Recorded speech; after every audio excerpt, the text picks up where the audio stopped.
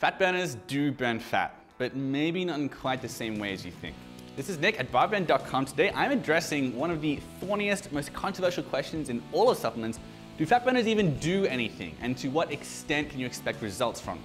So this is a really tough question. I've looked at a ton of research and I've enlisted the help of Dr. Asta Kalra. She's a New York-based physician who specializes in weight loss. Just try and get the skinny on this very fat, juicy question. And I'll tell you the answer right now. There are indeed studies you can point to that suggest that compounds found in fat burners like this do indeed help the body to increase the amount of fat it burns. Now, look, the best ways to increase fat oxidation, probably getting plenty of sleep, exercise also really helps. But yeah, these compounds do appear to increase fat oxidation as well. So today we're going to be talking about the 4 most popular ingredients you're going to get in fat burners and what they might do for you. I'm going to talk about, I think, the most important and useful effect of a fat burner, and honestly, I don't think it's the fat burning. And also, we're going to talk about a few things you really should know about these products before you buy them, some potential issues that can really trip some people up. So before I dive into these 4 ingredients, I just wanted to mention, if you want to see what I think are the best fat burners on the market, and I've looked at a ton of them, just Google BarBend best fat burners.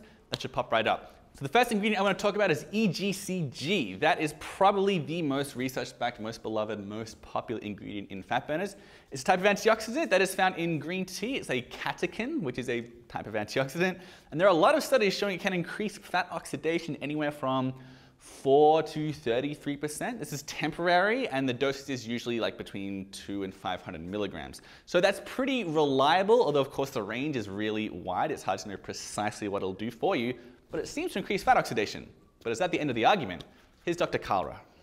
In another study in 2016, which was actually a randomized controlled trial, researchers used a fairly high dose of EGCG of up to 850 milligrams or so, which is actually a really high dose.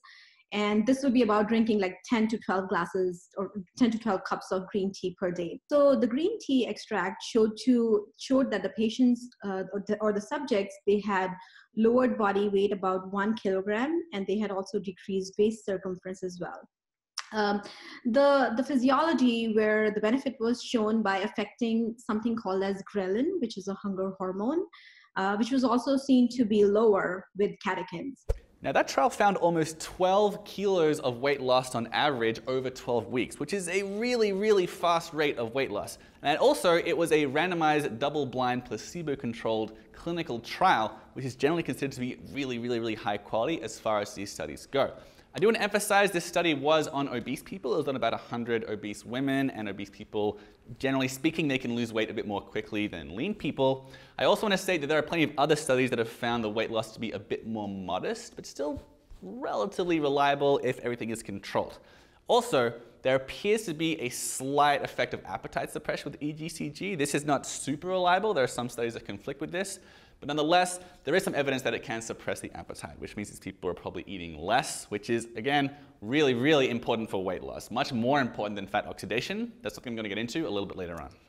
Another thing to note with EGCG is that this fat oxidation effect definitely seems to be stronger when it's combined with caffeine. Now, that's going to be the case if you're just drinking regular green tea, which contains EGCG and caffeine. But caffeine on its own, probably the most popular fat burner in the world, given that most people consume it in one form or another every day. And it's got a pretty reliable effect, not just for fat oxidation, but also increased calorie burn. Caffeine can also help metabolize fat from fatty tissues. So what caffeine does, it stimulates the central nervous system, which sends signals to the fatty tissues, telling them to actually break down fat. So it does so by increasing blood levels of hormone called as epinephrine.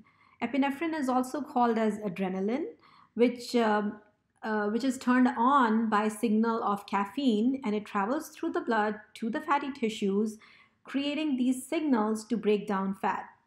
As I mentioned, there's also evidence it can actually speed up your metabolism, like make you burn more calories.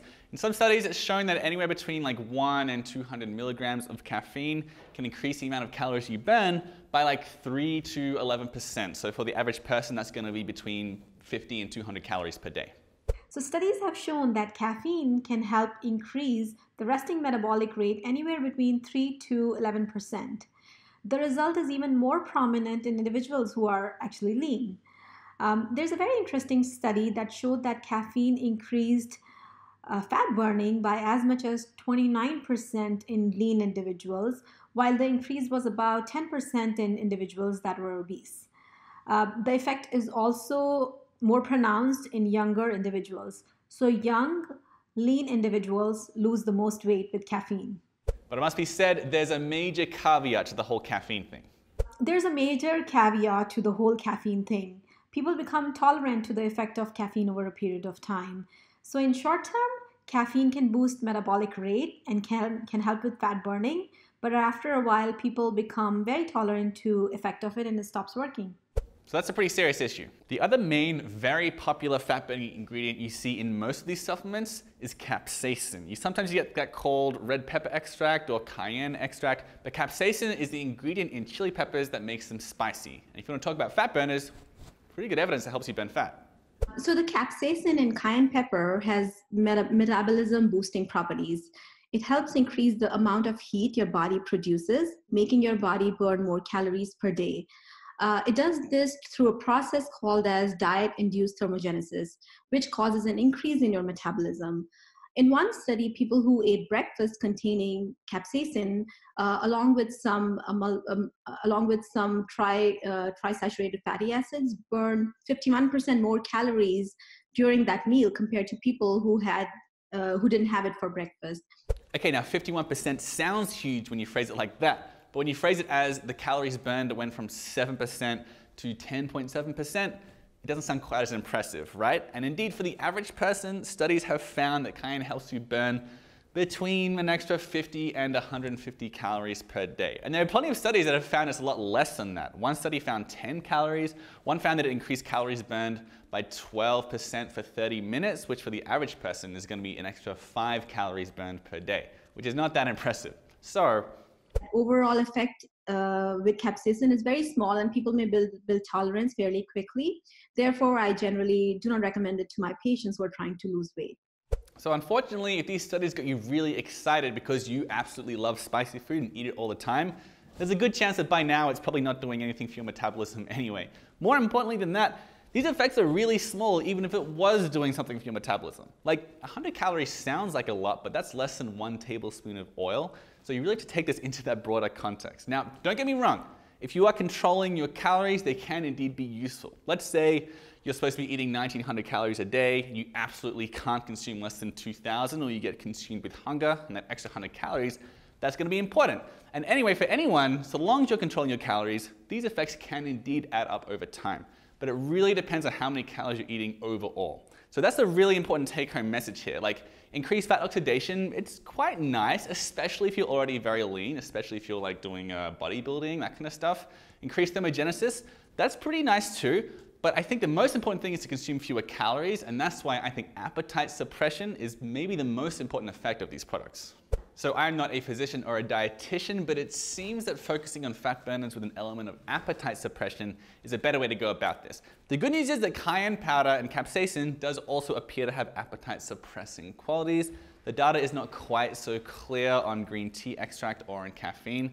But there are a few other interesting ingredients in a lot of fat burners that I think could definitely be useful in your quest for weight loss. The first one that I like is glucomannan. That's a really interesting appetite suppressant. It's made from the root of the Japanese konjac tree, and it looks like about 1 gram per day could help to decrease food intake just because it expands in the belly, so it makes you less hungry. Some studies do dispute that, but nonetheless, I do think glucomannan is worth thinking about as an appetite suppressant.